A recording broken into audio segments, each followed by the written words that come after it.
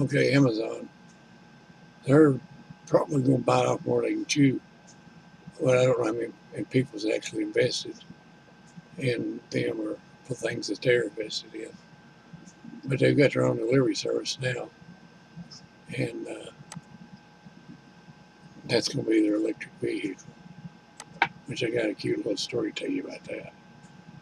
But I don't know where the green trucks come. I guess that's from Wholeness Foods. Uh, and they don't deliver everywhere. They're just delivering parts and bits and pieces. Eventually, they'll go to robots. That is not an Amazon dude. And that is not an Amazon truck. It's actually a P500. Uh, I'm going to assume they don't give them a lot of training in driving. Uh, but they say that they're going to have this huge fleet and they're going to be able to produce their own power just exclusively for them to run things. Truck being one of them. But I know years ago there was Hyder Drive, and you went up one side of Hyder Drive. If you went to the right, then you got just a little bit more past the top of the hill, and the road quit. They didn't finish it. So you'd have to deliver, back up somebody's driveway, come back down. If you went to the left, it done the same thing, only it didn't even go as far as the right one. But there was a street to come off of it. I think it was Annie Street. I don't know. It's been 20 years ago. So eventually, they finished the loop, and Hyder Drive became Hyder Circle. This is a little visual. That's probably about a quarter of a mile, give or take. And those two streets, I can't remember the name of them. But one of the last ones they put in was Colony Circle. It was still there dead ends. These two dead ends. But before you would go to about right here, and have to turn and come back, then you'd have to go to about right here, and then turn and come back. Well, they completed this part right here, and I was hauling butt basically. You know how UPS drivers drive, and but we were trained to it. We were trained to do it safely.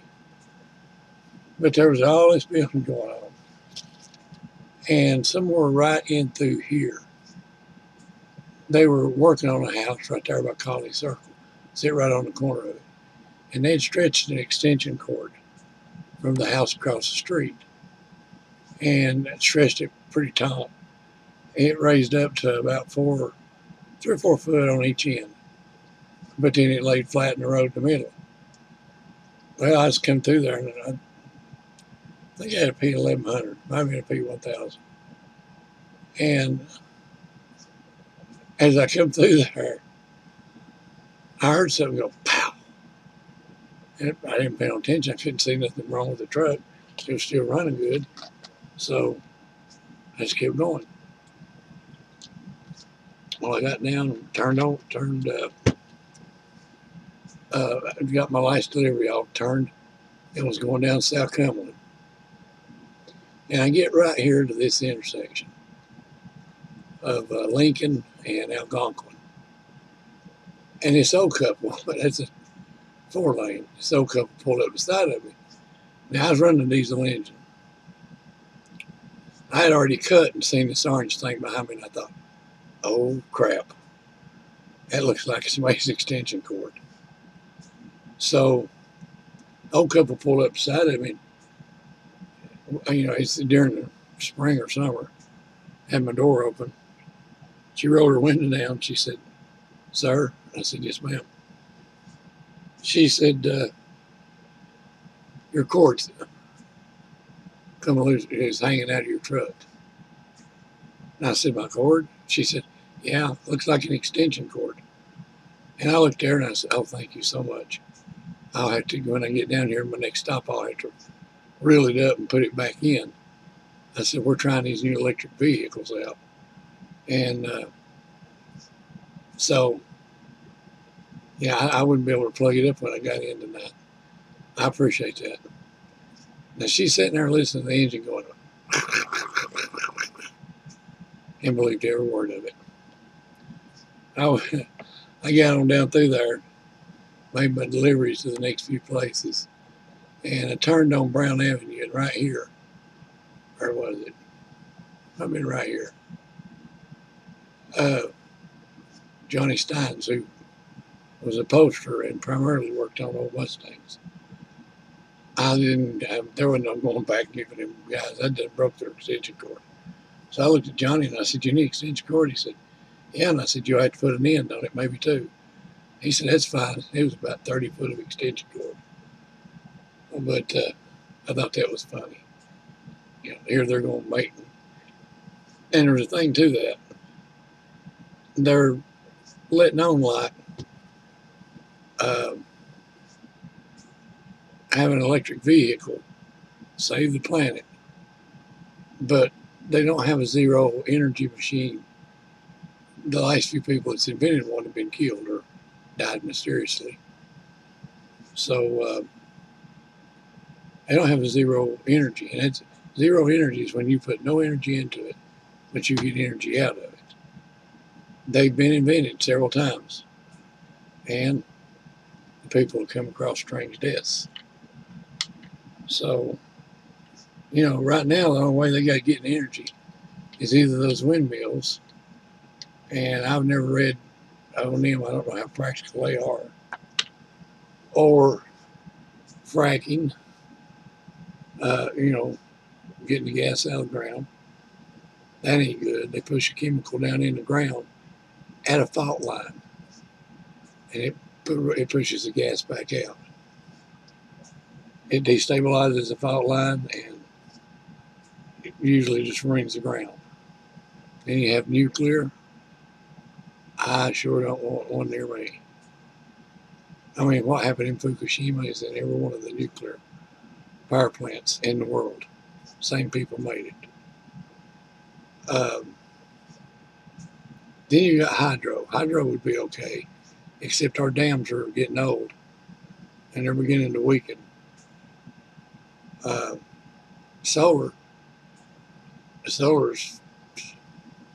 it's a good pipe dream, but you ain't gonna live off of it. If any of this was any good, they would use it in countries like Africa. Well, we've managed pretty well choking people out, which is a shame. I mean, they don't have any type of stable energy because they seem to be the testing ground for anything, any new drug, any new disease, all because they have brown oil, which is worth a lot more than black oil. It's easier to refine and everything else. So that's why Africa's getting kicked while they're down. Well, as usual, I'm getting sidetracked. This is what we used to call a P400. Had tandem rear end, the wheels. I got dispatched one time. I was a young cover driver, and I'd been out of work for a pretty good while, thanks to Ronald Reagan and his pitch down economics. But they didn't tell me it didn't have brakes. They had it loaded to where there was very little tire left. It was full of books and everything else. I had to go to what become BASF, back then was Inca. That was a big stop. Wallace Hardware was a big stop. Union Camp, which was beside Wallace Hardware. And then I had to go all the way over to Cocke County to this place and deliver books. That's where the weight come from. What they didn't tell me is I come around the building. The only thing I had left was emergency brake. There was no brakes. There was no signal lights. This windshield on the passenger side was gone. This windshield was gone. The driver's windshield itself was cracked. It looked like he could just fall in any minute.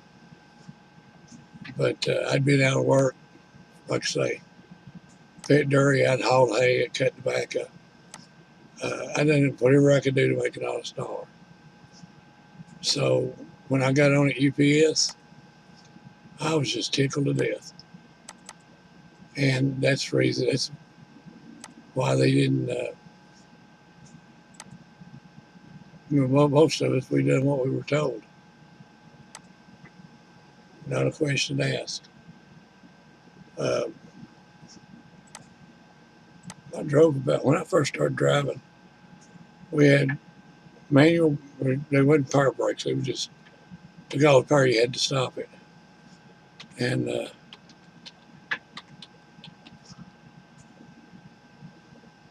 then the clutch, oh my God, the clutch was horrible.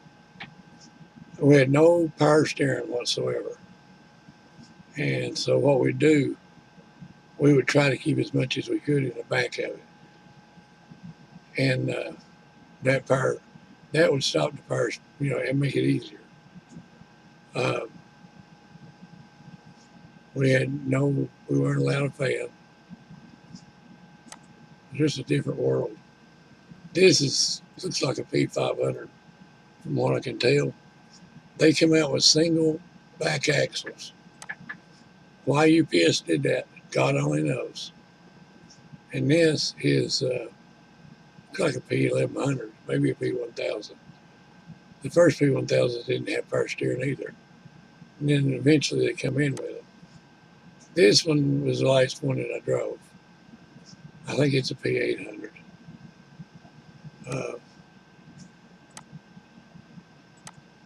They got them in, and they had little fans on them. Blowed my mind. Now,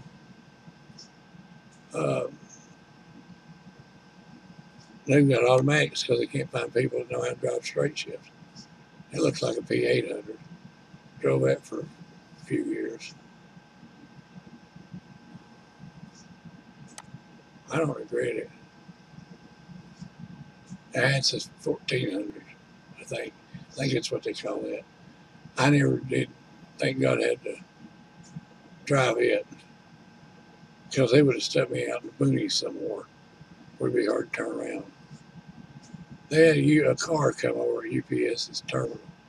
No, it's not terminal. It's over at Center. And I won't name the supervisor that was over it, but we were, because he'd probably still get in trouble. But we were all just smitten by it. I mean, it was the coolest thing we ever saw. So UPS always has cameras in case there's an accident. They have little Polaroids. And we all run over and climb in it. Take our turns, 4 or 5 of us in it at a time, getting our pictures made. And then all of a sudden, a call comes in from way up above, real high up above. The car looks something like this or this. And they said, we don't want any fingerprints on it. Nobody's to go around it. Nobody's to touch it. And nobody is to definitely be in it. That's a toy, but that's what it is. That's what it was at the time. Well, here we was sitting there with, God, hundreds of pictures. And so we go trying to rub it down because we didn't want the boss to get in trouble. We didn't want to get in trouble.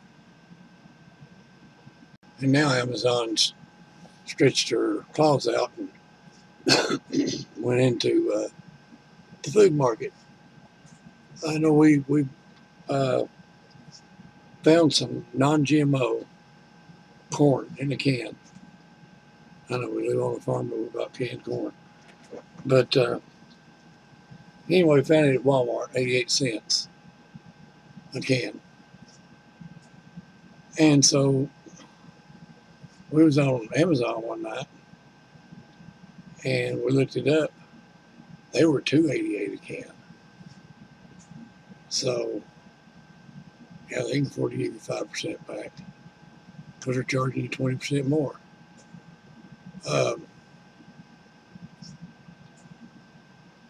We don't shop at Whole Foods. Whole Foods, one of the main people at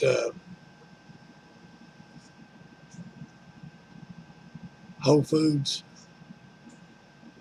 that had a lot of interest in it was Monsanto.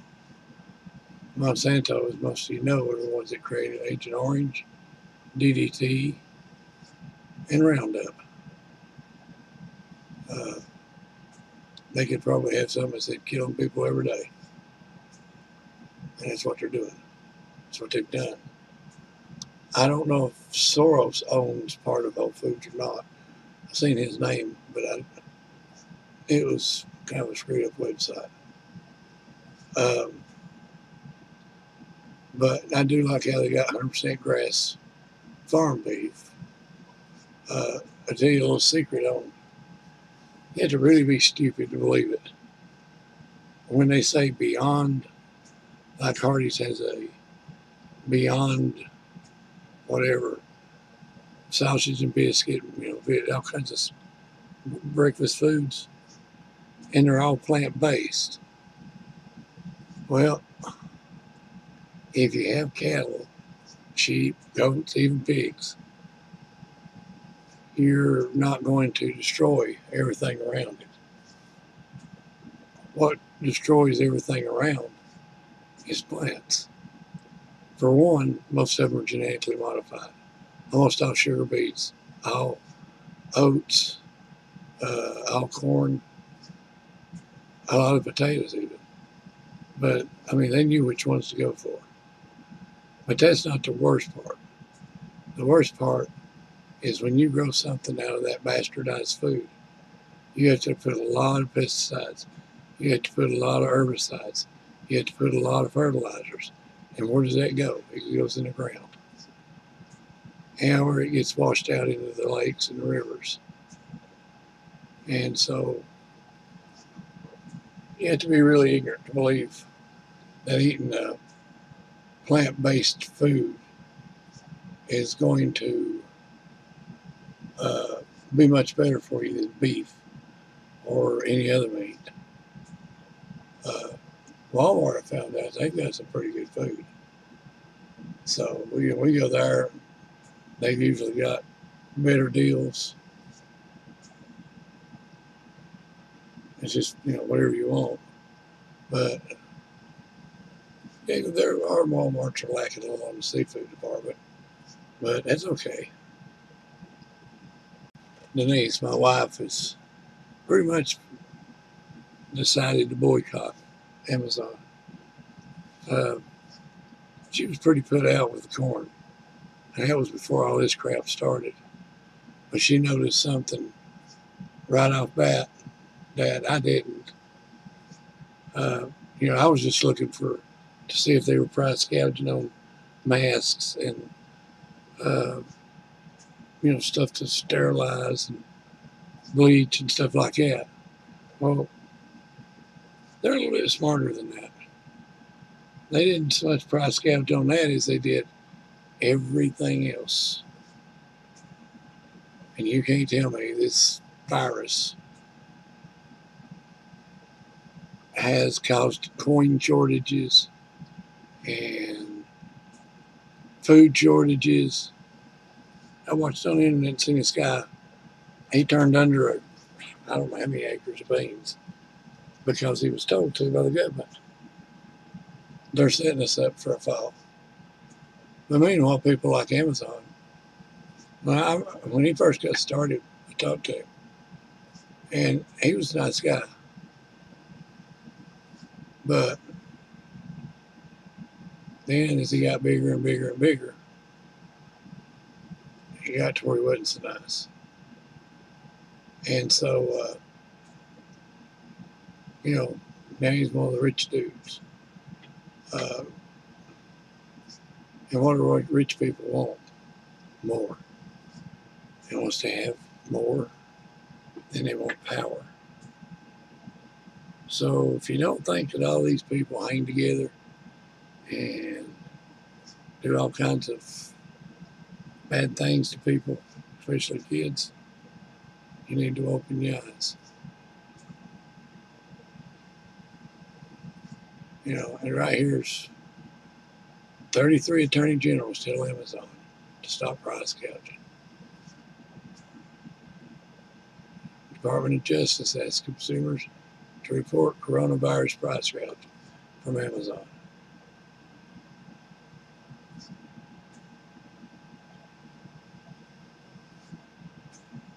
But that's what they want. And they'll keep doing it because they've bought off our government. Sucks. But until we get off our ass and vote for real people, or actually till we can find some real people to actually run it, worth voting for, because we got nobody. Then, and until then, vote with your dollar. It's the only vote you got that counts. You hit them where it hurts, they'll change something. But anyway, that'll be that for this one. And surely to God, this thing did not quit recording.